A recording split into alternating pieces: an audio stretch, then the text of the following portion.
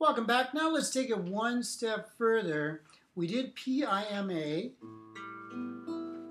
we did PIMAMI,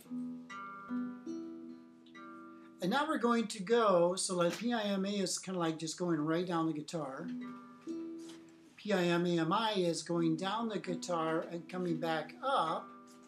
Now we're going to add one more time. We're going to go down the guitar, come back up, and go back down the guitar with our fingers. So P-I-M-A-M-I-M-A.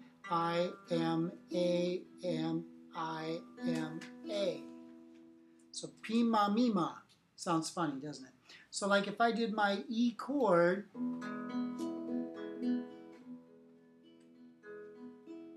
all right, so let's look at that. And that works really good if you're in 4/4 time. So it's like 1 and 2 and 3 and 4 and 1 and 2 and 3 and 4 and. All right? PIMA is just 1 and 2 and, or 1, 2, 3, 4, right? It's an even number. PIMAMI is good for 6, 8 or triplets. 1, 2, 3, 4, 5, 6, 1, 2, 3, 4, 5, 6, or 1 and a 2 and a 1 and a 2 and a, right? And the PIMAMIMA, 1 and 2 and 3 and 4 and. All right, so that works really good with 4/4 time.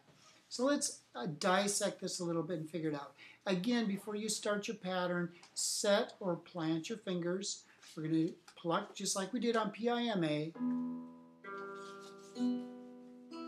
And then we're going to come back and get the second finger and the first finger. And then we're going to come back and get the second finger and the third finger. Okay? So the only time you plant is when you start. So keep your hand close. Don't be doing this thing with it. Okay? Don't be plucking that way.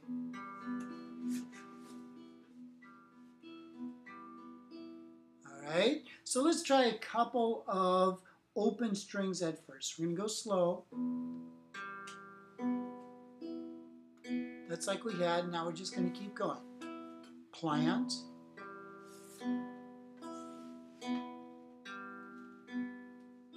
Again.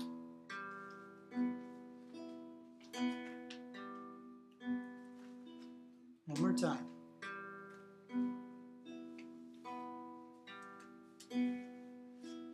There you go. So let's try some chords again. Let's pull out our favorite chords that we've been doing. They're easy to make a progress through.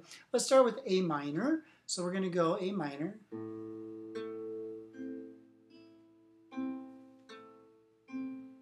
Set. And now E.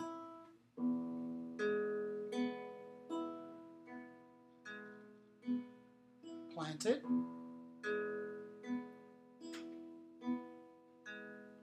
A minor.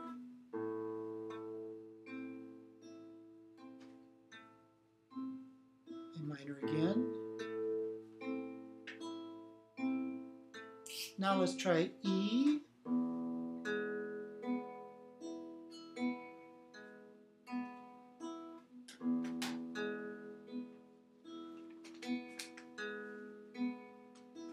There you go. Now if that was too fast, of course, you can slow it down. Basically, if you got this down, and you got to add the extra 2 fingers at the end,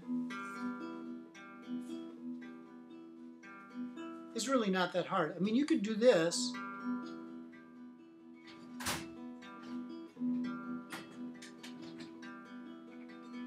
I mean, you could do the 1, 2, 3, 2, 1, 2, 3, 2, 1, 2.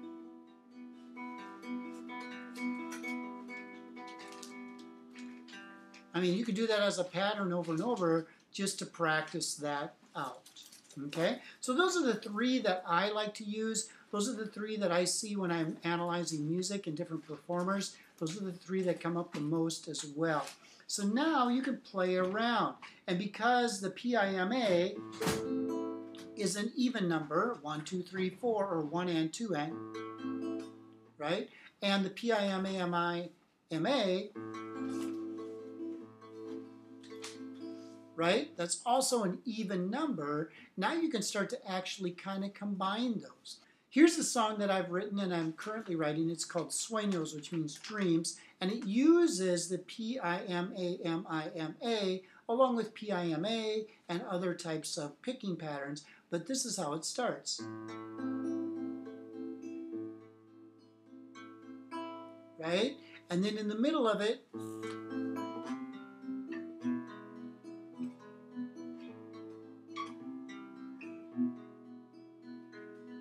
so what is that? Let's analyze. A minor, PIMA, C, E. Now, here on the E, just to give it a little color, I played my bass on the A string, which is B, so E, G, B. It's the fifth of the chord. And then I played the E. So you can do that. It adds a little color to the E chord to give it a little bit of color. All right, so you can play around with that a little bit as you play. So I go A minor chord, C, E with a B on the bass, and the low E. And then I do an E. See that? PIMAMIMA, right?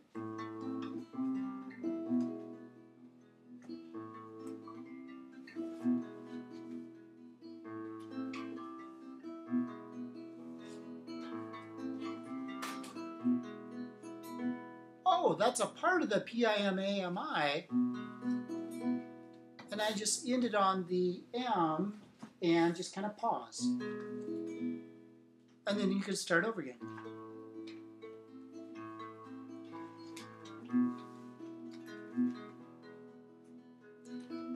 And you just throw little fingers.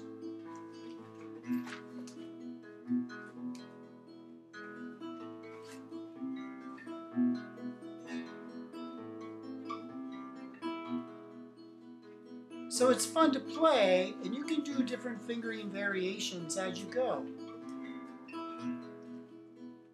See that? And then in the middle it kind of went with different fingerings, just little parts of it. See that? I did a little bit in there, just a little bit, and then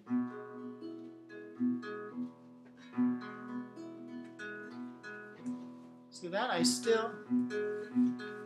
kind of like I'm starting, and then I went back.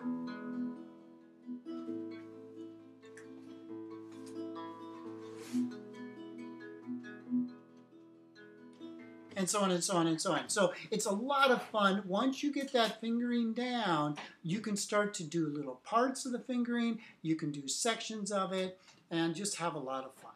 All right? So keep working on that. And then all of a sudden, you're going to start to be creative and you're going to think, wait, what would happen if I played backwards?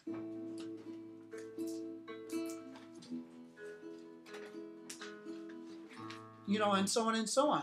And then you can start to play around with the different fingers and start to break the rules. Because that's where the fun comes in, is once you learn it, then go ahead and break the rules. Or maybe start in the middle. Like here's my A minor chord, and I pluck the thumb and the second finger together.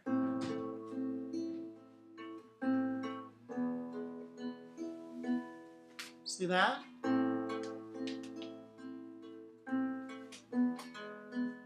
And now all of a sudden you have a melody going with the right hand plus playing a bass at the left hand. So that's kind of like a double stop or a double pluck. Okay? Or you can even have more fun with that. Instead of doing every finger by itself, you can go like thumb, 1, and then play 2 and 3 at the same time. And then maybe go back to 1, the I, and then 2 again. You get a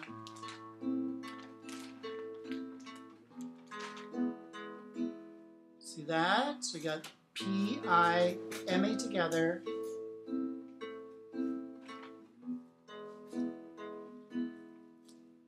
Right? So you can play around with that.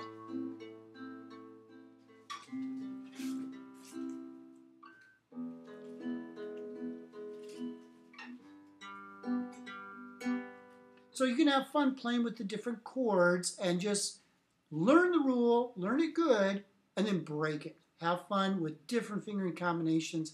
Play 2 fingers together, play them in different orders. And then once you start to get really good at that, maybe switch your fingers to the other strings in here and then move them around wherever you are and have fun with your creativity.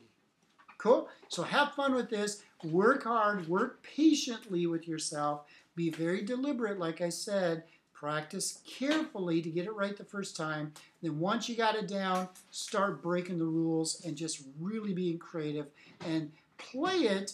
And then you have a sound in your mind, play it and figure it out. And then all of a sudden you go, that's the sound I was looking for.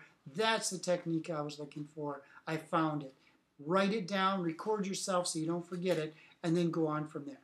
That's where the creativity comes in. Have fun with this and enjoy the journey. See you in the next one.